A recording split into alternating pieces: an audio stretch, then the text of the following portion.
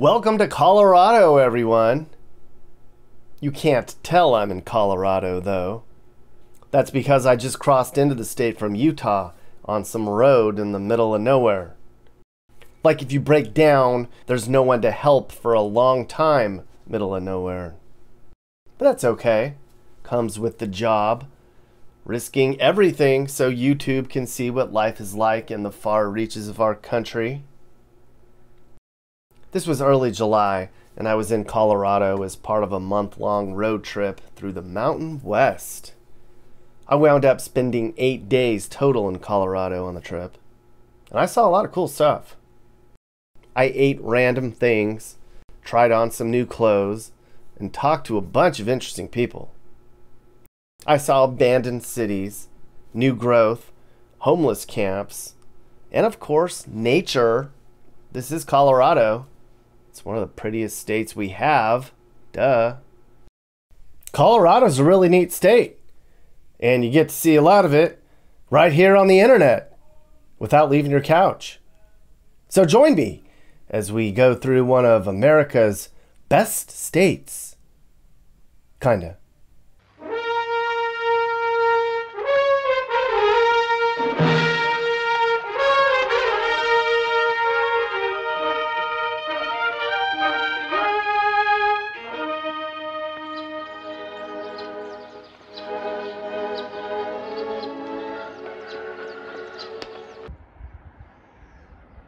First of all, the elevation, I'll tell you what. But I hiked up here. It is July 4th, and there's snow. That's snow, and it's July.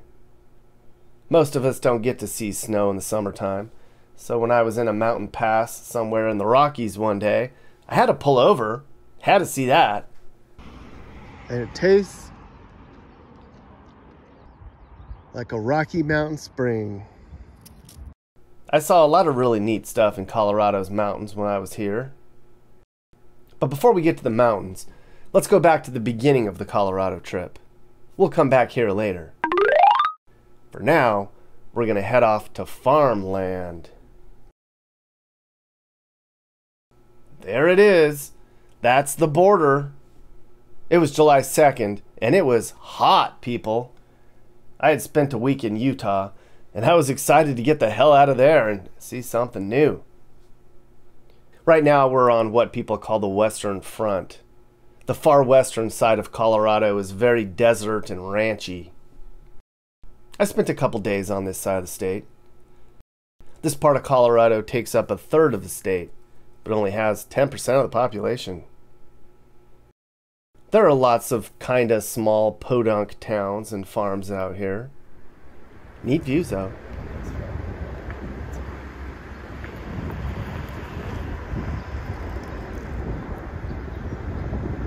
And by the way, before I get too far, there's a debate on how to say the state's name.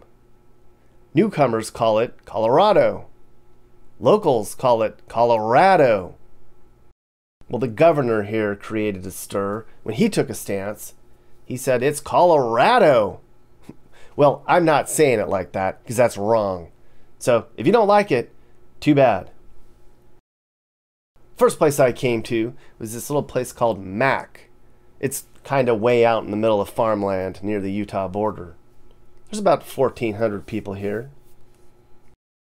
It's not really much to look at. Just some nice big yards mixed in with farms and stuff.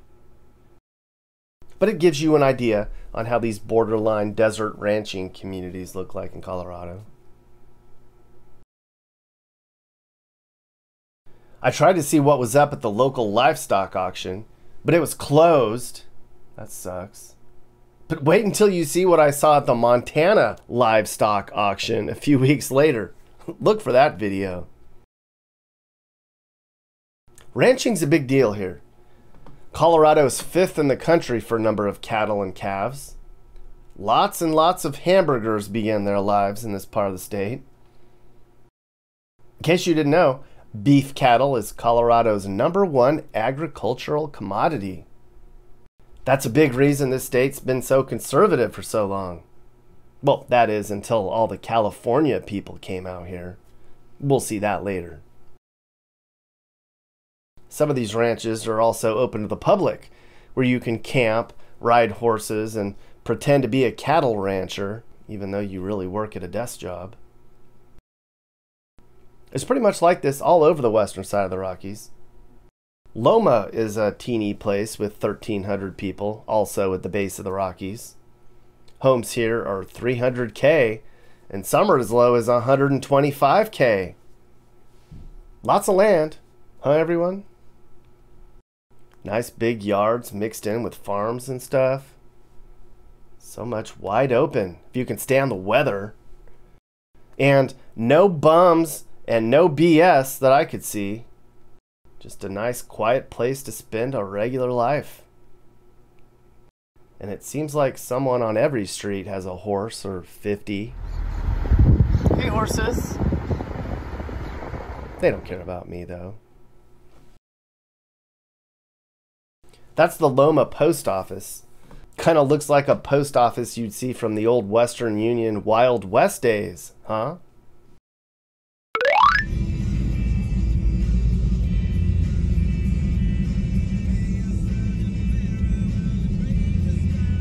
My final stop on the first day was in Grand Junction. Now this is an actual city. There's close to 70,000 people here now, and it's going up fast. All these people want to live in Colorado now. Grand Junction's the biggest city by far in western Colorado.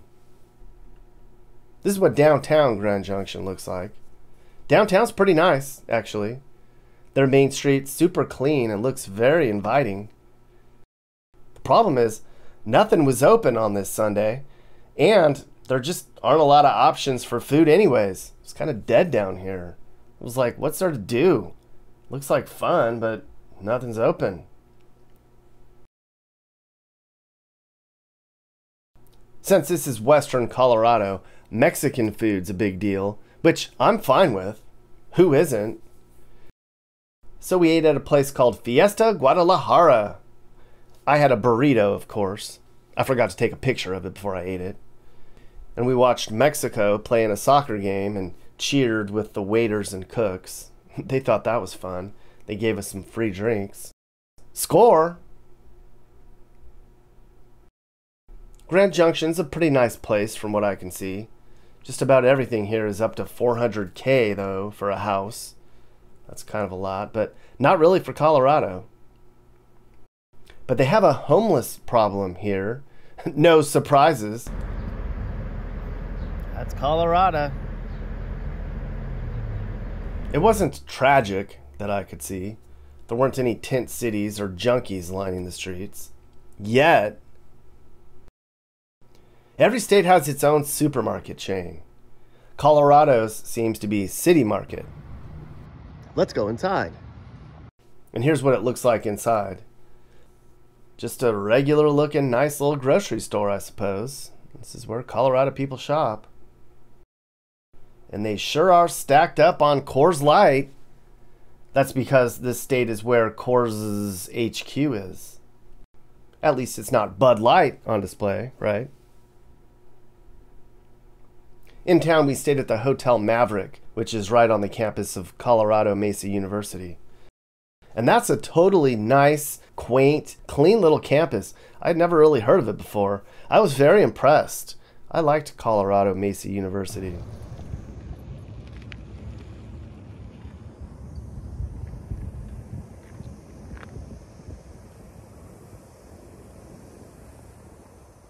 And what a wonderful sunset at the end of our first day in Colorado. Lovely indeed. Now the next day, it would be a lot more chaotic. It was not peaceful and quiet. That's because it was the 4th of July weekend, so there were people everywhere. I think this part of the trip was my favorite day in Colorado. And the day began in more farms, everyone. So a lot of far western Colorado is sort of like a mini California Central Valley. Lots of melons and potatoes and strawberries and lettuce. You may not know it, but Colorado's top 10 in the country for a bunch of different crops. I saw more corn here than I thought I would. And I saw hops growing on the side of the highway. I've never seen that before. You may not know it, but Colorado is a big beer state. There's more breweries in Colorado than anywhere else. They sure do love to drink their suds. We popped by a place called DeVry's Produce to talk to them about farming stuff. But guess what? Closed. They had a bunch of rotting gourds outside, though. That was interesting. Look at the size of these gourds.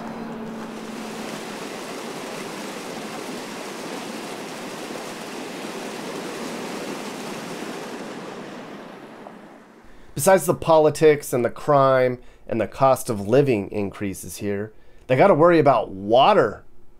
I don't have to tell you, there's a big water shortage out west now. Colorado and all the states out west are fighting it out with who's going to get what water and hold on to whatever water they can get. Problem is, they don't know how much water's coming.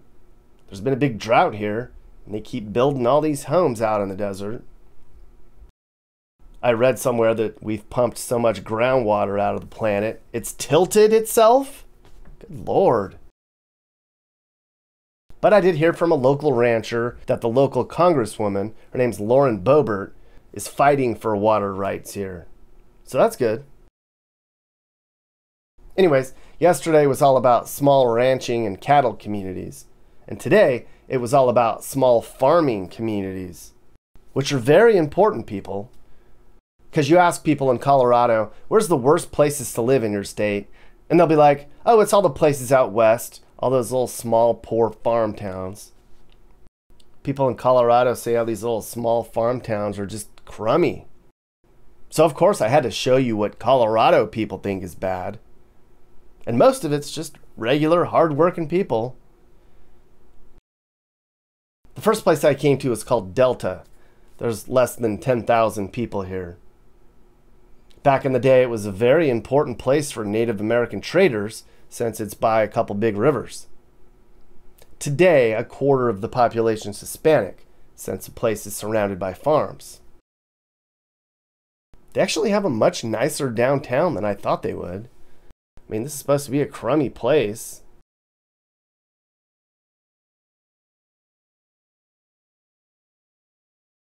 These neighborhoods might not look like much, but homes here are about $350K these days. I know, right?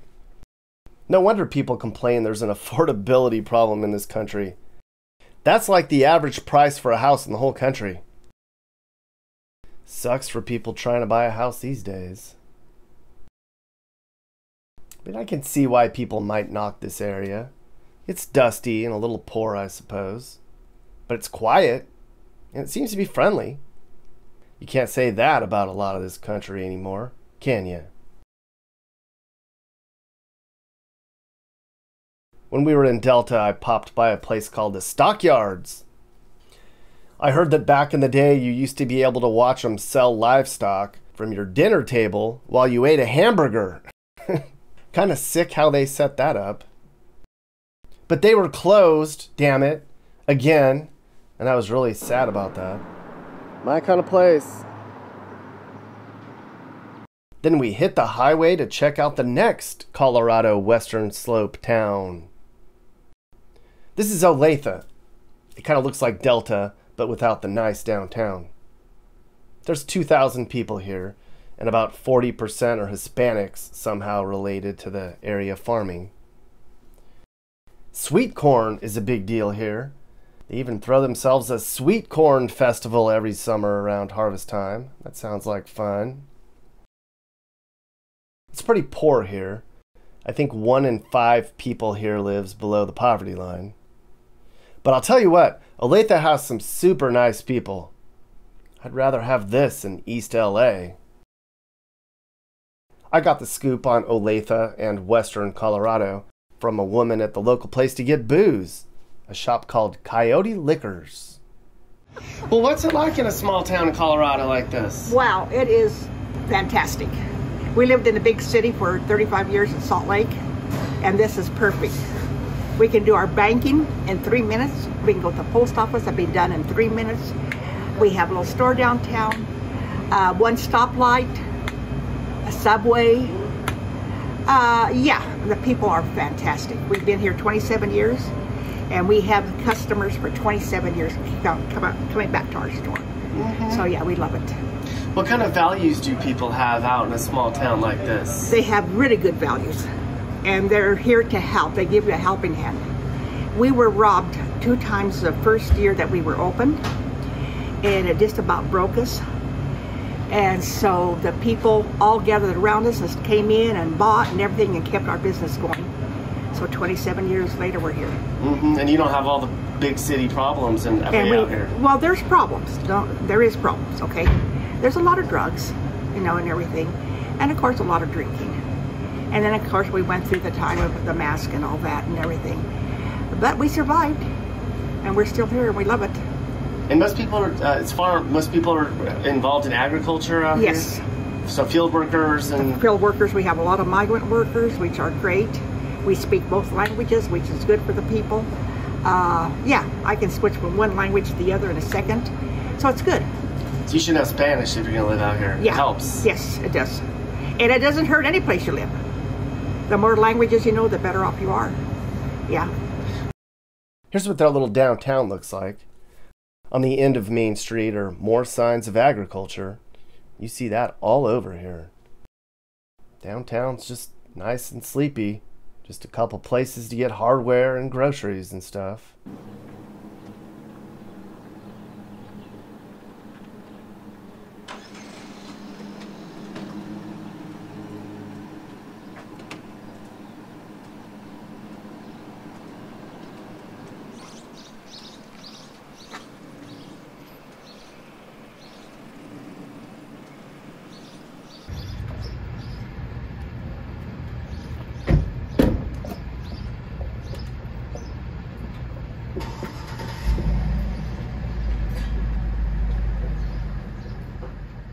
My favorite part was the bakery. It's Hispanic owned, so you have Tapatio and field worker hats for sale. The woman at the liquor store told me I needed to try their Mexican donuts. So I did, and it was what you think it would be. Mexican donut. She was right. I've got something awesome to share. Big shout out to DraftKings for partnering with me on this video. They're a daily fantasy sports app, and it's about to get interesting. So I've been getting into basketball a lot more lately, and there's nothing like the adrenaline rush of making your own team roster picks. Right now, new customers can play for free for a shot at their share of millions of dollars in total prizes with their first deposit of $5 or more. That's right, new customers can get in on the action now with an initial deposit of just $5. To play, just draft your roster, and those players earn points based on their in-game performance. It's like your shot to play coach and predict the outcomes of your team. So you don't just get bragging rights when your predictions are spot on, but there's also cash prizes up for grabs. Now you guys always watch my videos and I tell you how bad Las Vegas is. Well, now you don't have to go to Las Vegas to experience the excitement of sports. Things are heating up on the court right now, and this is the perfect time to join. So download the DraftKings app and use my promo code Nick Johnson. The crown is yours. And back to the video about Colorado. Now my final stop along this stretch of road was a place called Montrose. Now this is pretty much cowboy country, mister. They also have a nice downtown area that looks like deltas. I was actually, again, surprised. I mean, I keep getting all these emails and comments from people about how crummy this part of Colorado is. Is it because it's a lot of regular life living Hispanics? Is that why they say that? I don't get it. Montrose is at the base of the Rockies, and we're about an hour away from some of those fancy ski resorts that you've heard of, Aspen, Telluride. So people have now started calling Montrose their housing relief valve, because a lot of the hourly workers that work up in Aspen and some of the resort towns can't afford to live up there, so they live in Montrose now, and then they drive up the hill to get to their job up at the resort. It's about an hour away. I keep hearing that some small places like this in Colorado are losing their middle class. It's either having to become a place for low earners to live or for the rich people to come and invest in. Here in Montrose, there's about 20,000 people. The place got its start as a major railroad hub in the late 1800s. And hey, look, Nico's Tavern, that's my nickname, but they were closed. You know, I would have went in there. In Montrose, they have this place called the Hanging Tree. Now, this is interesting. It goes way back to the Wild West days of Colorado. Back then, everyone was stealing horses and robbing people along the small towns and roads out this way. So a guy named George Bickford, he got caught rustling cattle. So they hung him in this very tree. Damn. Kind of reminds you that we do not throw the book at people who steal these days. And that's a damn shame. I'm not saying we need to hang people, but in most of the western states, they just let you walk into stores and grab whatever you want. You don't have to pay for it anymore. You don't even get in trouble. I miss the old days when people went to jail, damn it. Now, we were just outside of Montrose, and we still hadn't found anybody to talk to us about farming. All the farms were closed or nobody was around. But then I found this peach and cherry stand along the highway in a gas station parking lot, and I was like, let's talk to them. So we did. Tell me what is going on with the farming world out here. It's rural Colorado, very conservative area, so it's always interesting to see like the different cultures and like the perspectives of so many different people and things like that. But I think it's just really, there's so many different aspects of life out here that it's hard to encapsulate just everybody, that it's hard to represent everybody. And so there's a lot of political tension, I feel, in the area, just because you can't really represent everybody very well. Not to immediately drag into politics or anything, but that's what I see for interacting with a lot of people in the Western Slope. It's just, it's hard to capture that whole group, I guess. How is farming going? I know there's water. It's an issue I hear out west. So we do have a lot of ongoing water issues, specifically with like water rights. Very specifically the Colorado River.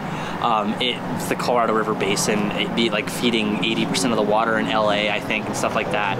Our representation here is interesting, to say the least. House of Representatives, we're currently represented by Lauren Boebert, so that's however you feel about that is however you feel about that.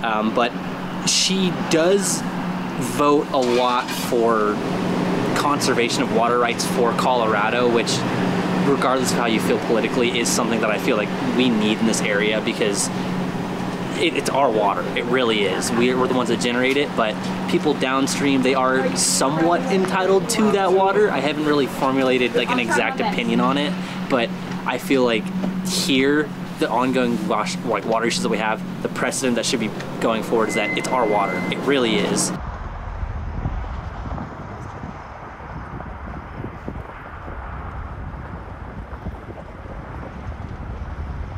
Now, just before I began the climb into the Rockies, I stopped by a real ranch.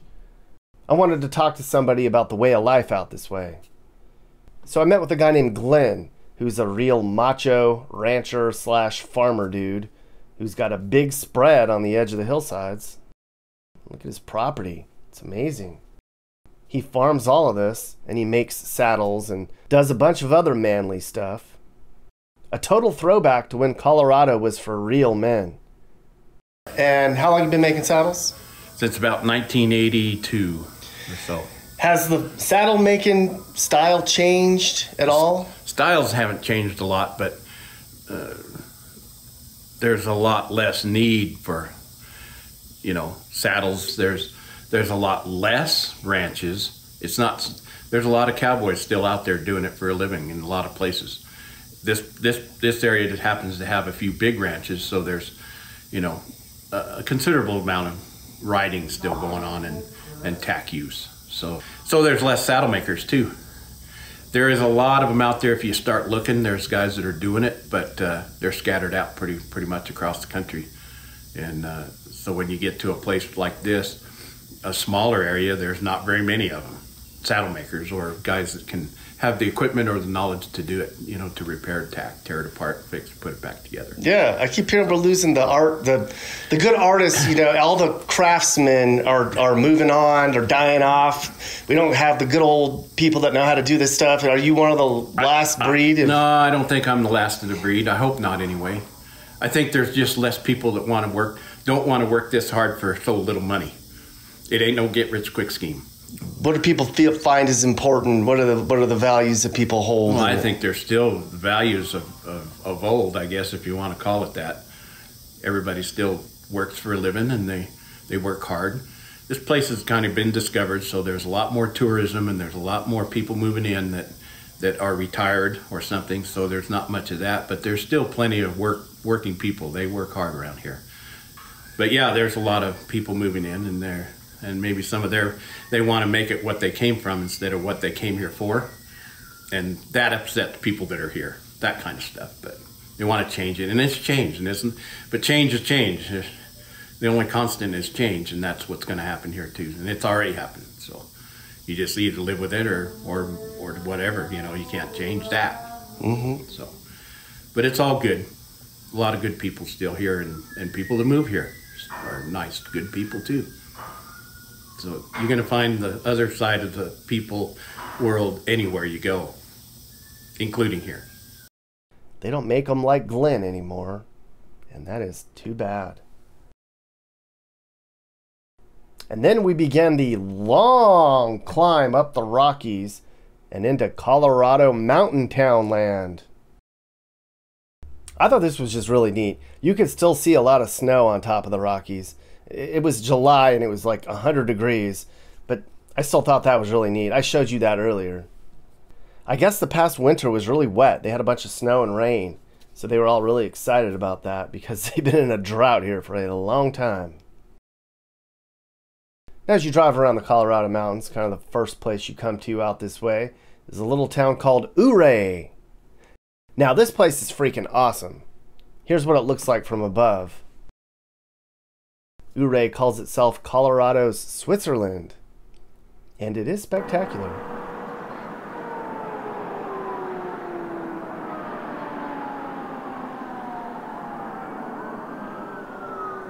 But look at this place from the ground level.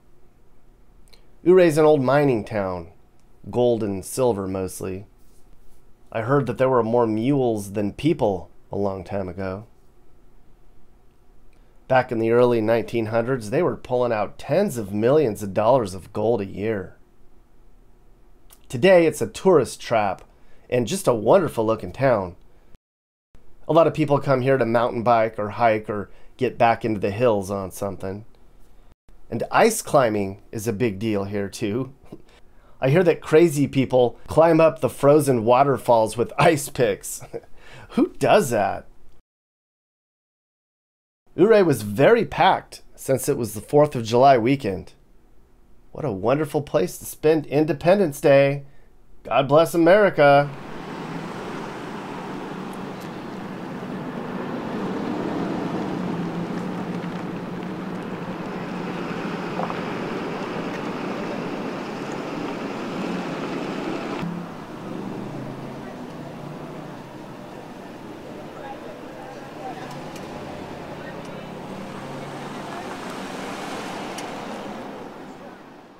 There's less than 1,000 people here. It doesn't really make sense for most people to move here, but for the folks who live here, boy, this is real mountain living. I mean, look at those views. But don't look too hard, because you can't afford it. It's like 700 or 800K for anything decent. Most stuff's closer to $1 million at this point. But who knows, maybe one day, right? Look at that. That's a postcard, everyone.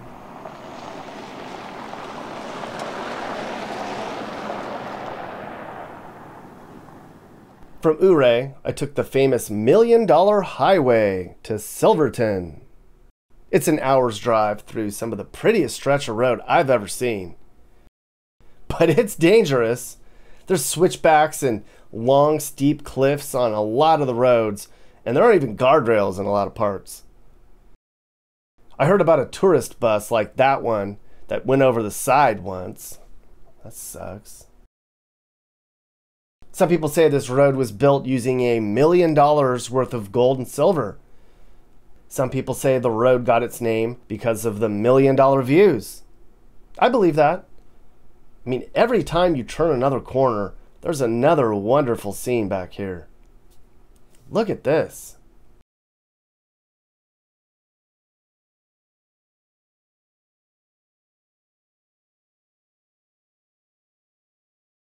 I actually ran the battery out of my camera on that little stretch there because I just couldn't stop recording everything I saw. I think my favorite stop in the entire state was Silverton. Now this place has some history. This was also a big mining town. They found gold here in the 1860s, back when the area was still all Native Americans. I bet they ran them out fast when they found silver in the mountains, huh? It's kind of a smaller version of Ouray, Silverton is. A lot of tourists come here, and most of the visitors that stay here get back into nature. They did a good job of not letting the town just fade away. There's a lot of history here, and they preserved it. So in the summer, it looks like this, but in the winter, I hear it's super dead. Like one bar maybe or maybe not open every night, dead. And there's only so many places people can stay for their ski trips. So if you want hustle and bustle, come here in the summer. If you want peace and quiet, come here in the winter.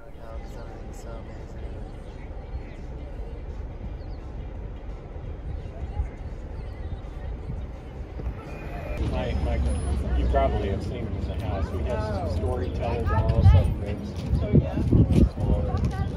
But it's good to see towns that have lost their main purpose find another way to remain vibrant. There's not too many of our former boom towns left in this country. Most of them are ruined by now. And of course, they have to have a place to get weed, because Colorado was the first state to make pot legal like 10 years ago. Gotta have that. I saw more than one of those here. Here's what it looks like to live here. It's a little bit cheaper here than Ouray. But I bet those trailer parks are worth $1 million. Well, probably not. But the land is, I'm sure. I mean, I don't care if you live in a trailer. This is amazing. Now, when we were here, we walked around and checked things out, and then had lunch at a joint called Handlebars. My kind of place. Wonderful people. Totally Colorado, like old Colorado, with shot shit on the walls and manly history throughout.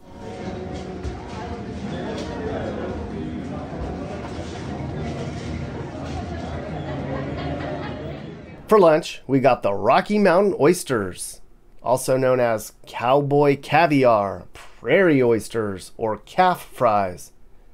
They're bull testicles. They don't taste like anything I've ever tasted before. I mean, I've never eaten balls. But if they weren't deep fried, I don't know about this. Did you know eating testes is healthy? That's nuts, Mappy. I don't care how healthy they are. I'm never eating those again. One place in Montana has a whole event for eating mammal gonads. That's nuts. I wish I knew about that. Sounds like a real ball. After Silverton, we wound up in Durango for 2 days. There's a whole video just on Durango.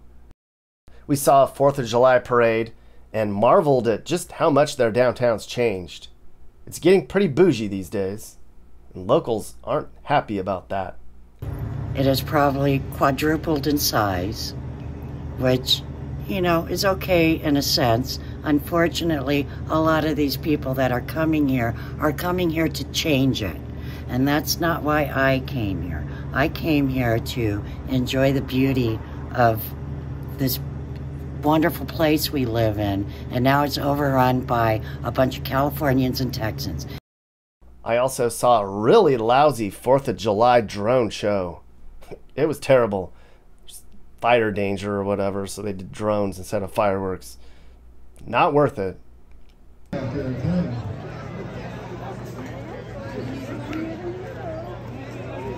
Howdy! How's everybody doing this evening? On my second night, I went to a real chuck wagon on the outskirts of town, to a place called Bar D Ranch. Oh yeah, this place is legit. They give you your food on plates in a line and everything. The food was really good. And then they had some old-timey band come up and play some tunes that only people over 70 really seem to enjoy. Rollin', rollin', rollin', rollin', rollin', rollin', rollin', rollin', rollin', rollin', rollin', rollin'. My last stop before I left Durango was a fun place called the Nugget Mountain Bar. It's one of many places you can go to at the base of Durango's Purgatory Ski Resort. Now, a lot of people haven't heard of Purgatory. Look at the map, though. This is considered a small ski resort for Colorado. But for most states, this would be massive. For Florida, it would be unprecedented. And then off we go. This was my 5th day in Colorado, and on this stretch, we drove through the mountains from Durango to Pueblo. Most of the drive was just small little mountain towns. Not as impressive as the million-dollar highway towns or anything, but still pretty neat. And there's also lots of small, poor Hispanic communities in southern Colorado, just like there are on the western slope. We'll see some of that too. At the beginning of the day, I became fascinated with prairie dogs. I hadn't really seen them before. By the end of the month-long trip, I was kind of over it. But when you see your first prairie dog, it's unforgettable. We pulled over to take a peek at some, and somebody got mad. Probably just because we had California plates on the rental. Come on, lady. Just trying to look at nature. I don't have this where I live. If you want to come to the beach and look at fish, I won't honk at you. Further down the highway, I got my first taste of the gun culture here in Colorado. This part of Colorado loves their guns. There was an outdoor shooting range I came across on the side of the highway. I was like, I don't think I've seen a shooting range right by a freeway. Good, I just want to see somebody shoot something.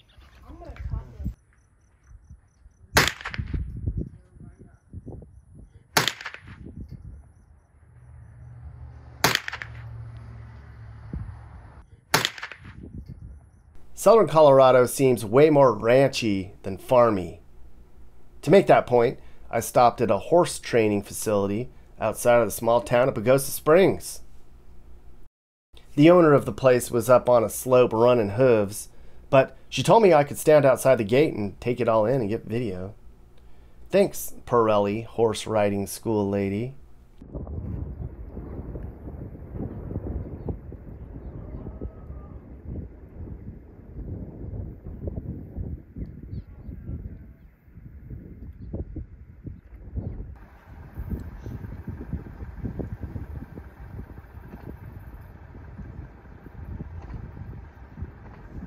Now, I had heard of Pagosa Springs, but I didn't know it was such a cool little gem somewhere in no man's land, Colorado. Check this place out. Downtown was pretty hoppin'. I mean, it's July and it's a tourist magnet. But there's a lot more to Pagosa Springs than I thought there'd be. It totally passes the Nick Johnson test of small town wonderful. I think you should consider it. People in Pagosa are like, stupid YouTuber, shut the hell up. We don't need any more people here. LOL emoji. The town got its name because of a nearby system of hot springs. You may not know it, but the world's deepest geothermal hot spring is here. I didn't see it. Sorry to burst your bubble. I hear it's really hot though, and people get burned all the time. And look at these neighborhoods. This little town passed the $500,000 mark for houses now, and it's just going to go up, up, up. Everybody wants to be here. You're not going to be able to afford it one day. It's kind of small here. There's less than 2,000 people, but a lot of people are discovering Pagosa Springs, and it's growing. I hear that at this point, more than half the houses are owned by out-of-state investors. And they're freaking out about this in Pagosa Springs. So they're trying to cap the number of Airbnbs allowed at 5% of the total house volume to prevent the town from losing itself. We'll see how that goes. But I can see why people want to be here, though.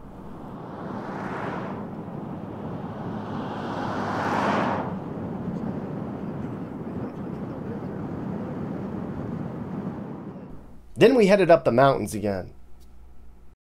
One thing I noticed on this mountain drive was all the dead pine trees.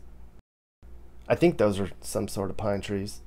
But was this from the drought I hear is messing up everything out here? I don't know. But it was pretty bad in spots. I didn't know if the trees were dead from drought or bark beetles or what. In between mountaintops, we came across a little town called South Fork. Population 500.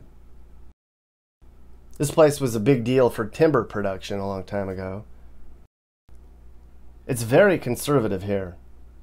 A few years ago, the town went down and shut down a BLM tent at the local farmers market. My God, I can bet that whole ordeal was controversial, right?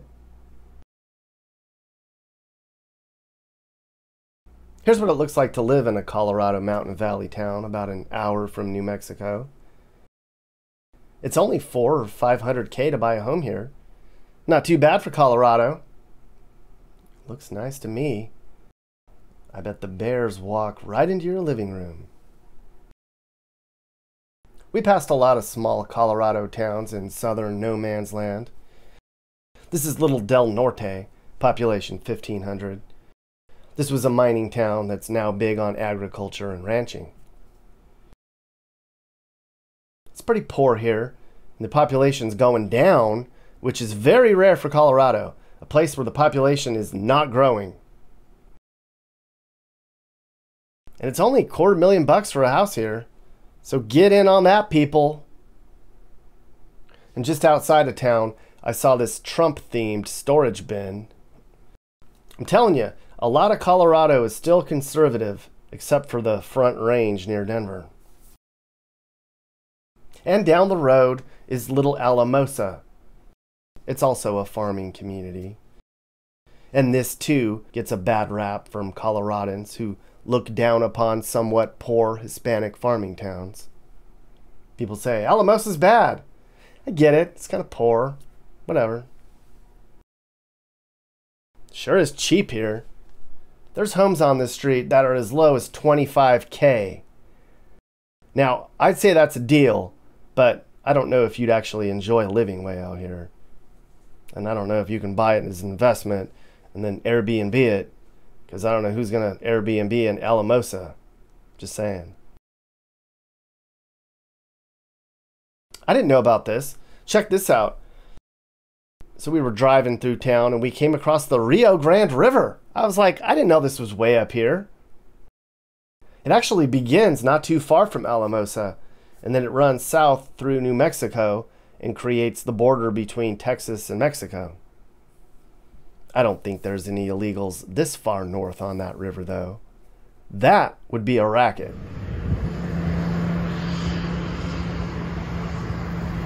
There's one Mexican place. There's another one. How do you decide? Every corner. And of course, I had to get me some Mexican food in Alamosa. Couldn't leave small town Colorado without trying their Mexican food, could I? And would you look at that? There is nothing like some street tacos on a nice summer day in rural Colorado. That made my day, I tell you. Further down the road, it turns back to desert all over again. And then we came to the small town of Blanca. Say it with me, another little Hispanic community in the middle of farmland.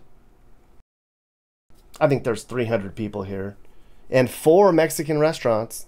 I counted. Little Blanca looks like somewhere you'd find in Mexico. To me, anyways. But wonderful views all over here. It was actually pretty cool on this day. We'd been in the 90s on the western slope, but today we barely got in the 70s. And it was a welcome relief, I tell ya. And then at the end of the day, we finally came to Little Walsenburg. Everybody in Colorado told me I needed to see Walsenburg. They're like, it's really bad there. It's totally the kind of place you like to go to, Nick. It's all run down and beat up and dangerous and sketchy. And I kind of have to agree. This was bad. There was vacant stuff all over. It kind of looked pretty rough.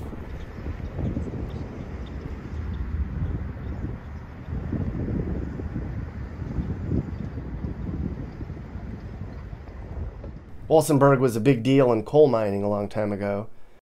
But after all that ended, populations plummeted. There's about 3,000 people in Walsenburg now. That's about half as many as there were in 1940. I think 2/3 of the population is Hispanic. Again, one of the few places I've seen in Colorado where the population's going down. Look at all the houses that sold here for less than $100,000. That's like the whole town. I hear they're trying to rebuild the economy here with weed. Like, it's cheap there, and there's nothing else going on, so let's grow some pot there. Put in some big warehouses. I don't know if that's going to ever get going or not, but they talked about it.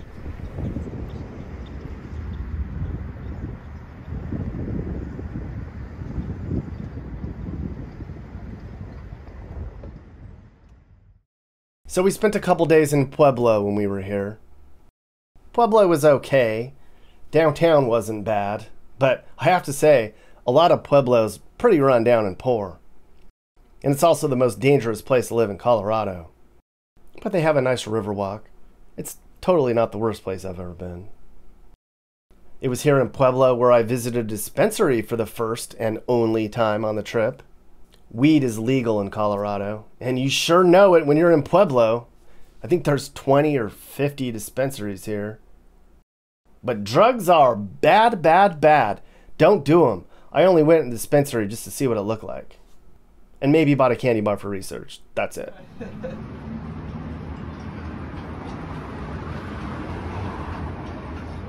Now this was the part on the trip when I had to get 4 new tires on my car rental. Yeah. I talked about it in another video, but basically the Fox rent-a-car I picked up in Salt Lake City had tires that fell apart only about 500 miles into the trip. I was like, what in the hell is going on here? Check out what they looked like. The tire guy in Pueblo was like, who sent you on a month-long trip in a rental with tires like this? I was like, Fox Rent-A-Car did. He put 4 new tires on the rental for only $300, which is the deal of the century. My God. And then we were ready to go. The last 4 days in Colorado were basically front range sprawl. It's everything along I-25 from Pueblo up to Fort Collins, and Denver's right in the middle. This is where all the new people from California have moved. It's overpriced and expensive, but still very nice. Locals call this the crummiest part of Colorado. Long-timers hate all of this. Not good. Not fun. I made some stops along the way for you people. There's some interesting out this way. Woo-wee! As soon as we left Pueblo, we came across the old I-25 Speedway. It was a place where they used to race cars. Today it's closed. It's still a sign that there's still some redneck left in Colorado. But less and less every day. A sad state of affairs that is. Colorado Springs is about an hour south of Denver along this stretch. From what I hear, this used to be much nicer, but you know, Americans have a way of ruining everything. Today it's becoming overpriced and filled with bums. I went out of my way to locate one of the tent cities that's made its way to this part of Colorado land. I'm sure Colorado people think, this is a debacle. It's not that bad compared to real debacles I've seen. Conversely, downtown Springs is quite lovely.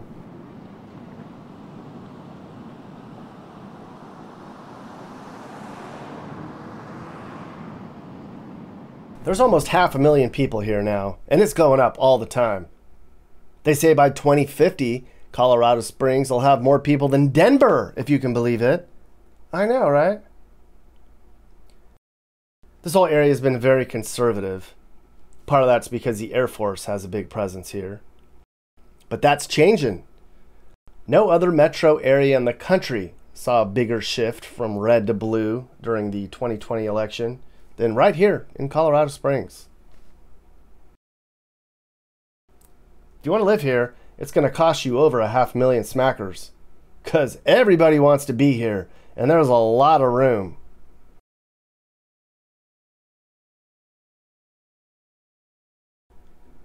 And while we were in Springs, we had to check out the PRCA Hall of Fame and HQ. The PRCA is the biggest rodeo league in the world.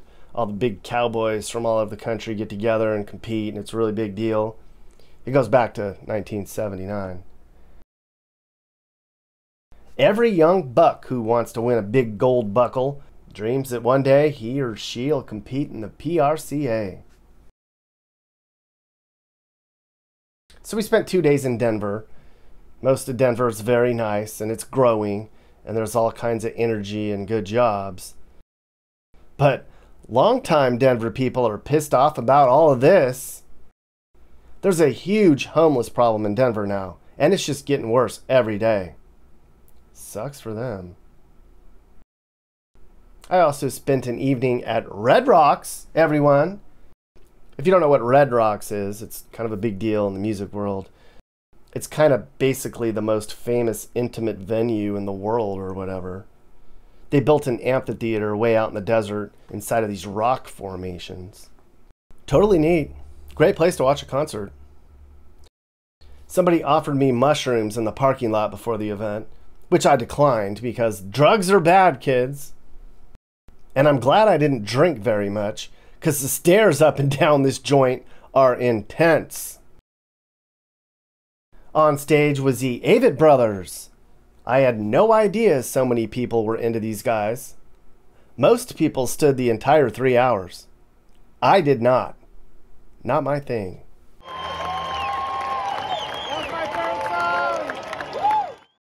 So sometimes the weather at Red Rocks can turn pretty quickly. At the beginning of the show, the weather was wonderful, and everyone was like, yay, it's not raining. Last night it rained. This is great. And then out of nowhere, this big cloud came in, and we all thought we were going to get drenched. I guess we got lucky, but it was still pretty windy and scary.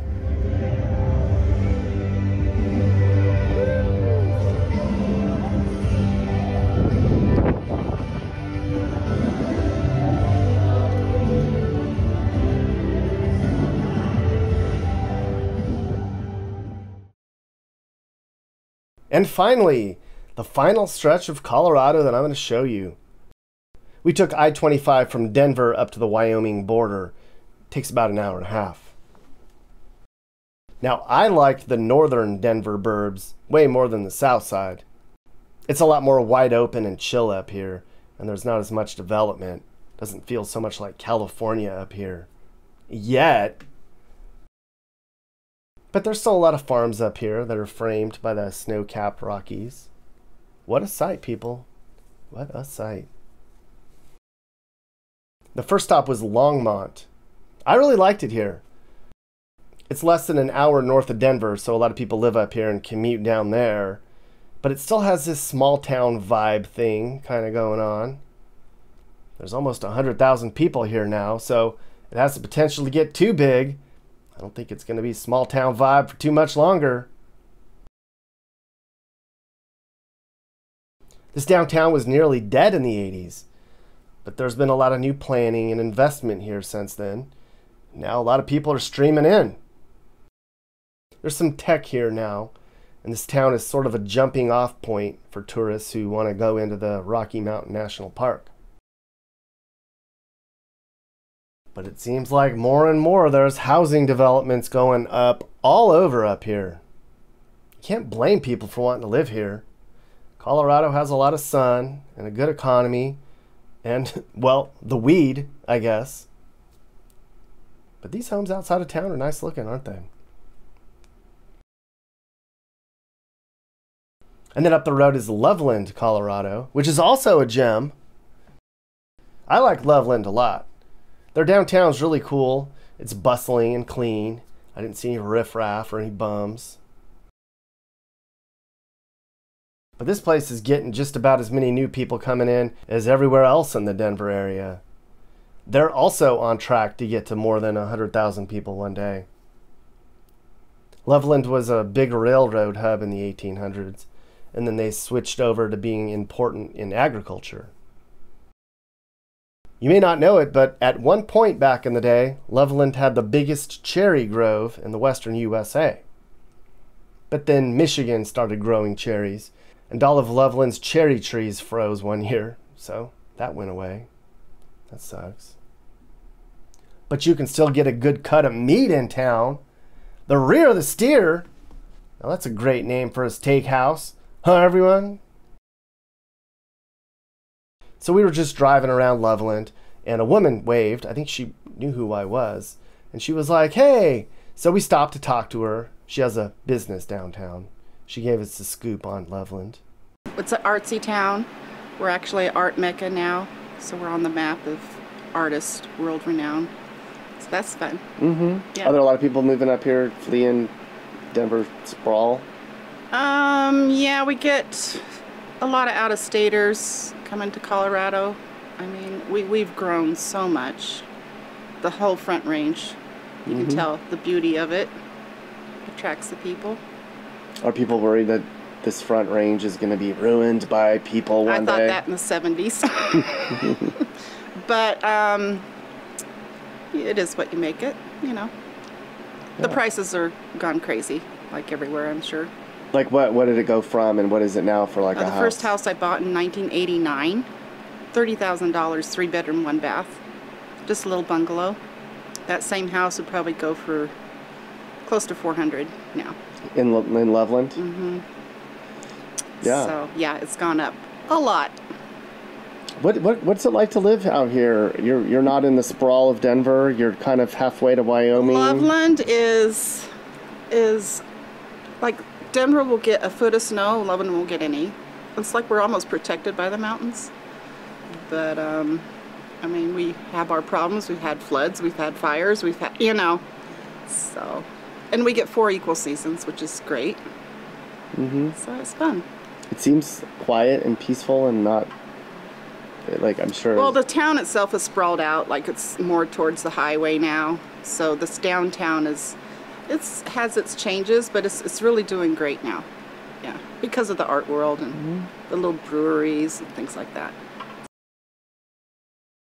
And finally, the last stop in Colorado before you get to Wyoming is Fort Collins, which I liked a lot. Now, some people told me I missed all the homeless camps and the trashy areas here, but from what I saw of Fort Collins was really nice. They have this really neat little downtown Main Street where everybody was hanging out. It's a college town. Colorado State University's here, so that explains why Fort Collins is so nice. Because most college towns are nice.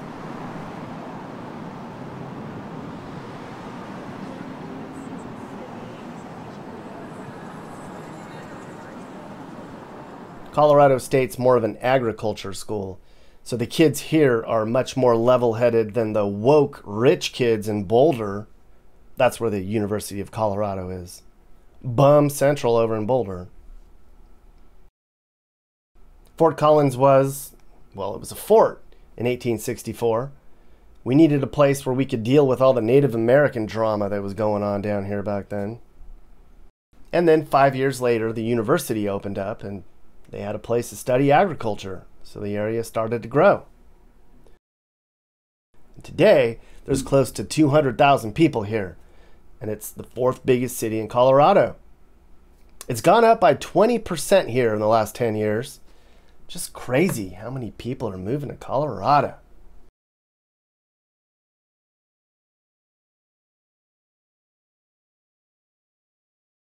The neighborhoods I saw here were very nice looking, but it's almost $600,000 for a decent house, and that is way up from where it was 5 years ago.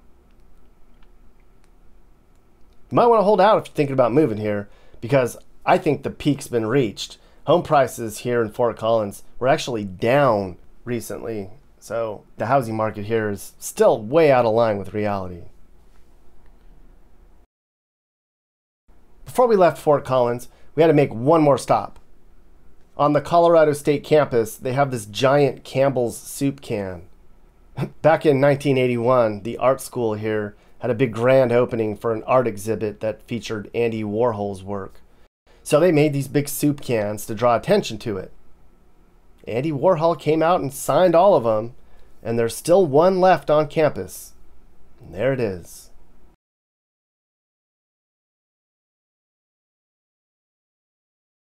Colorado is a neat state. It still has a lot of the charm that made it famous. It was recently called the healthiest state and the best state to live in, and it's always been called the sunniest state. But as you can see, this state's going through a lot of change. See it while you can. It ain't going to remain like this forever. And then we came to the end of our Colorado road. On the morning of July 9th, I stepped into the state of Wyoming for the first time ever. And that was quite an adventure too, I tell ya. I made it! Wow! It goes to Lake Mead or it goes to Powell. Yeah. They start making more. Yeah. Go away from us and put a call on our water, what they call a call. And they put a call on our water. You know, water I have here is shares of water that came with my property. And if they put a call on our water, I may lose 40% of my water, and to raise my hay to feed my cows. To send down to California. To send it to Arizona, California. To water golf courses and shit. That's it. Yeah. They do. They just do. So there's nothing you can do about it. No. Like, they'll just cut you off and be like, you get 40% this year, Glenn, and you're like, yeah, I got to deal with it the way I can. Mostly because they they made these pacts with these other states to deliver so much water, and then in 10 years of drought, we don't have the water to give them. So do you think the future of farming is in jeopardy? No, not so much. I think it's getting better because farmers are becoming more and more efficient too. You know, they really are grazing more with less. They're trying to keep up, but a lot of people don't realize where that beef comes from, or where that head of lettuce comes from, or where that strawberry comes from. You know, so it's they're in need of education on that, and a lot of people just don't know it. They think it comes from the grocery store. I heard there's a lot of farms have outsourced down to Mexico to save money on labor and costs and shit. Is that true? There was a push in California for an example, they hired thousands of head of sheep and goats to eat all the grass under the power lines to prevent wildfires. Good idea. Cheap, easy, doesn't cost anything, and it's organic. But then the Californians said, we're going to vote in a law that says you are abusing the Mexican population by hiring all those Mexicans, and the Argentinians that run the goats and the sheep and are sheep herders and goat herders are mostly Mexican, Argentinian, Basque. They say you're not treating them right, so they have a minimum wage law now that you have to pay those people this much, and they said, and the people that own it said, we can't afford it, so they don't do that anymore. Soon we have the big fires from the power lines. Go figure it out. California politics. Yeah, it's stupid. Are you looking to move and need advice? I do consulting. That's right. I'll sit down and talk about where the next perfect place for you and your family should be. I do it all the time. Together, let's find you a new home that's safe and checks all your boxes. And I can also help you find your new house, too. Email me and I'll work with you on not just helping you figure out where to move, but I can help you find your perfect home, too. That's right. I know awesome, reliable agents all over the country, and I'd love to connect you to somebody who can help you search for that perfect home. Hey guys, if you learned something new about America or what it's like to live in America, great. You should think about subscribing and turning on your notifications. You can also click one of these videos or playlists for more. This is Sage, Nick's manager. This has been a Corner House Entertainment production.